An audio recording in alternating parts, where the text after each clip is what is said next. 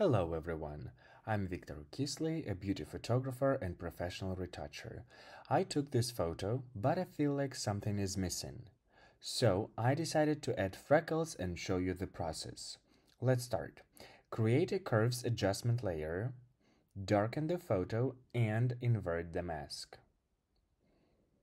Make 2 copies of the layer. Next, take the brush tool. I will use professional retouching brushes. These brushes are not available in Photoshop by default. You need to buy them separately. I will use brushes by Inna Litvak, a very well-known retoucher. Let's go to the brush settings and select the necessary brushes. I will use brush number 25 and draw freckles in several places. Next, let's move to a new curves adjustment layer and take a new brush, for example, number 16. Also, draw freckles in several places. Great.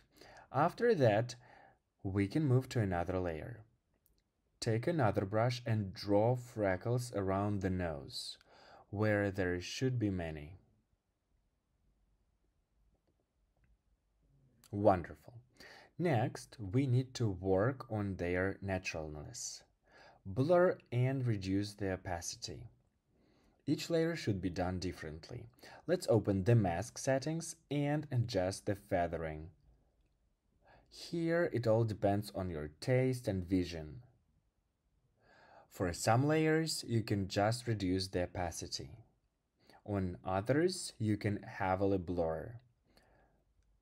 It's up to you. Great. Let's look at our photo before and after. Before, now. Great.